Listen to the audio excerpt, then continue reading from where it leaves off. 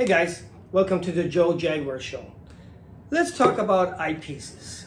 Going from the most basic or cheapest ones to, the better ones. Now, I can't, every maker probably makes sometimes between 3 and 6, 7 different lines. And there's probably a dozen different manufacturers, maybe even more, 2 dozen. So obviously I cannot show every single eyepiece ever made.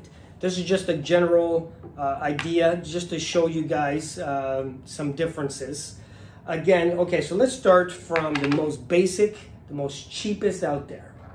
Now these are 0.96 eyepieces. This comes with the most cheapest telescopes there are.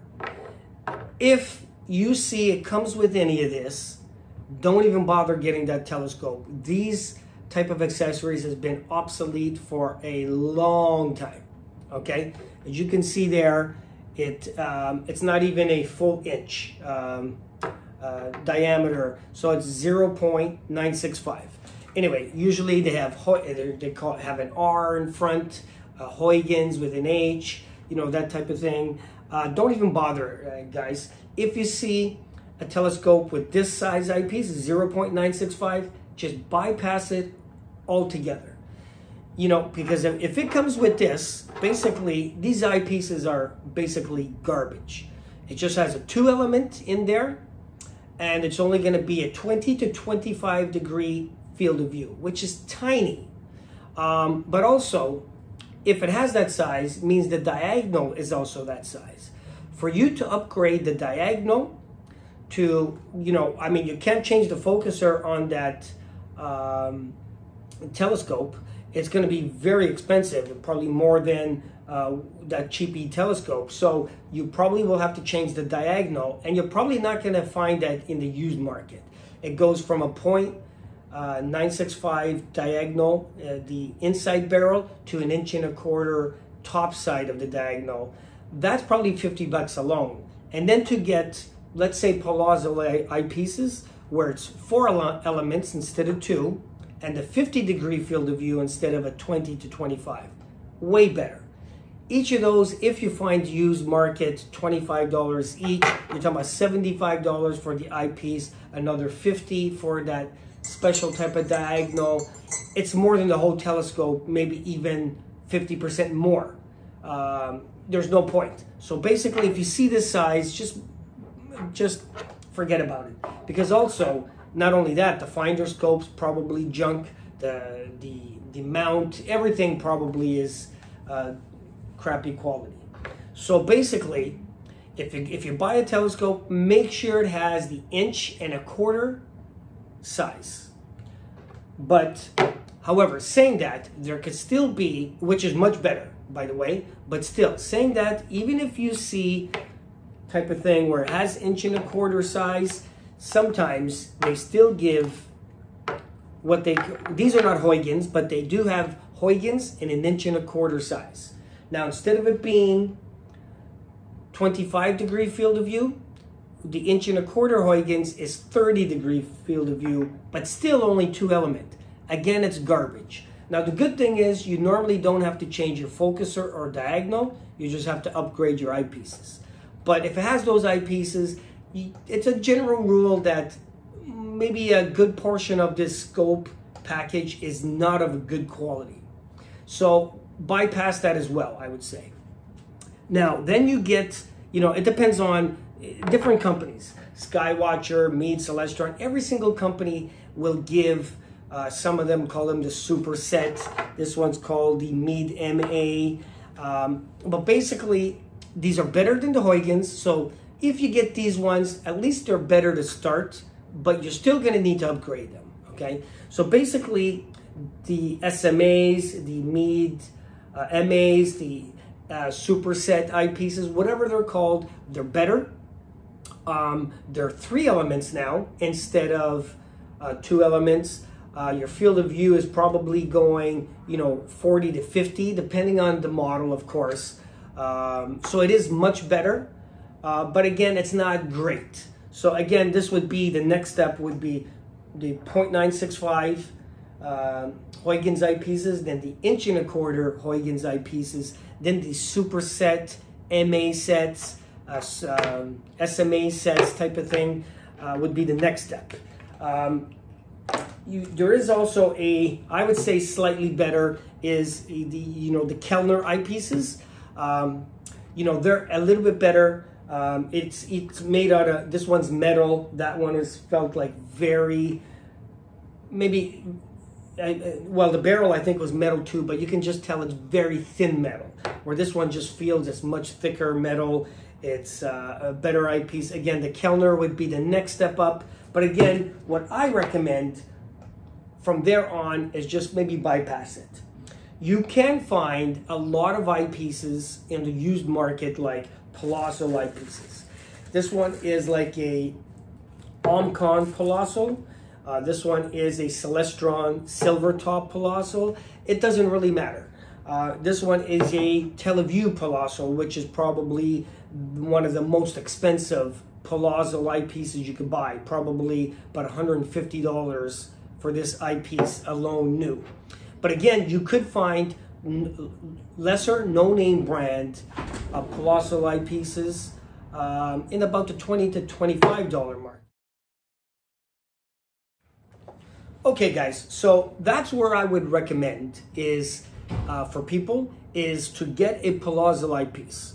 Start at that level and upwards. That's where I think the eyepiece is pretty good.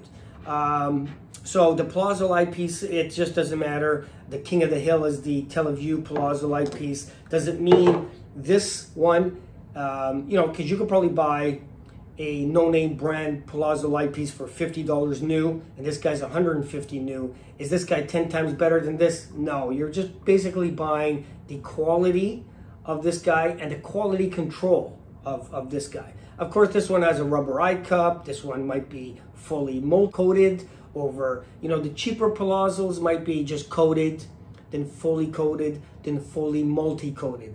So those coatings add a lot of money, to the cost of the eyepiece. Some have these rubber parts on the eyepiece, easier to hold. Some are blackened, the edges, so that no stray light comes out. And that's why a Palazzo eyepiece or a similar type of eyepiece could be a lot more, because it could just have better coatings and different features to it. But okay.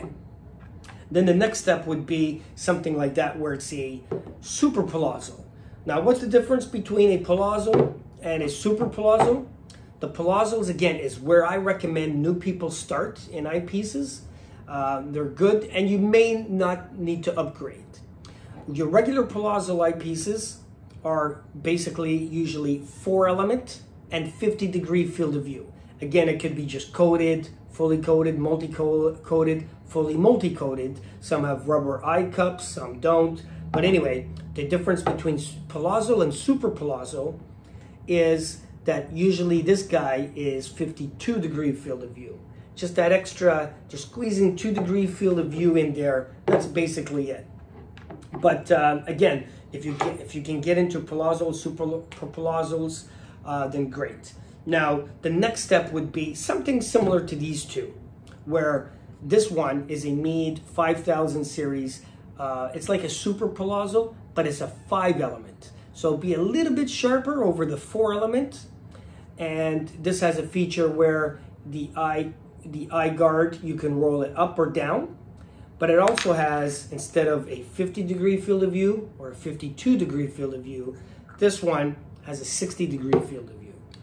Now, the Radian, and there's different ones out there. Basically, again, Televue top-of-the-line eyepiece, probably in a range of new would be 300 to 350. These are kind of similar. This would be like, if you can't afford the Televue line, you can consider the Meade version. Both are like 60-degree field of view. Both, again, have that kind of click stop where you can make the lens go further down, so you have a bit more space between your eye and the lens, or not. But the price just keeps going up for the field of view, and sometimes by putting that extra 1 or 2 lenses in there. Some are 5, 6 element. And you can get eyepieces that are 70-degree field of view, 80, 90, 100. Now they're all the way to 120-degree field of view. However, they are very expensive. Some of those extreme wide angle eyepieces could be in Canadian like $1,200 per eyepiece and up. So after that, I would, let's say something like this or this. Now this is the Nagler. The Nagler is an 82-degree field of view. The Mead version of that is 84-degree field of view, ultra wide. They no longer make these. These are expensive eyepieces. Like, for instance, this Televue Nagler, which this used to be the top of the line in the Televue. Now Televue makes an Ethos, which again could go up to $1,200 an eyepiece, depending on the size, like the 21mm Ethos. This guy here is probably worth about $550 Canadian before tax, so you're looking at least $600 an eyepiece. But it's most people would consider the Televue Nagler to be pretty much the best there is. You can't, there's a couple other names that are good, like Pentex and etc. But I'm just showing you a couple different things. Now these, when they were made back in the late 80s and 90s, this version made 4000 series, ultra wide angle, 84-degree field of view. They had up to 8 elements in there, were extremely good. They were almost, the comparisons people used to do were virtually identical. It's almost a match. Now, of course, the new line of is not as good, but these are just the best that there is. If you can find these guys used, if you do, pick them up. If you don't have anything, you know, if you have something like Palazzo eyepieces, Super Palazzo, pick these guys up. They're very good. You can find these guys fairly cheap now because they've been discontinued for at least 20 years or something. It doesn't need to be the Televue line because they are very expensive. You can go for some of these. There's a few other name brands out there like Explore Scientific. There's at least a dozen companies, and each company probably, again, makes 3 to 6 different lines. And basically it's, you know, by price you can tell how good they are. Starting at the $50 range and going up to hundreds of dollars each, to again thousands of dollars per eyepiece. But anyway, guys, so this is where going from the most basic or junky kind.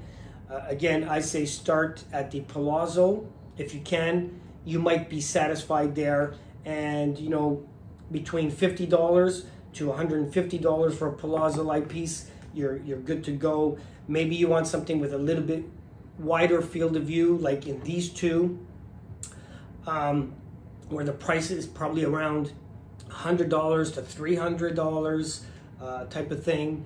And then you have the extreme wide angle type of thing. Well, they're not as wide as now. There's a bigger wide angle, but you can get something like this where, you know, they're $300, $500 each to and up type of eyepieces. So that's where I would, that's just a few examples of eyepieces.